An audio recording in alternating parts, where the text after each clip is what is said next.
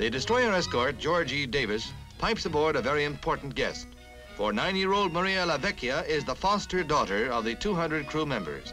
On this happy anniversary of her adoption, she shares her cake with the men who have cared for her through the foster parent plan.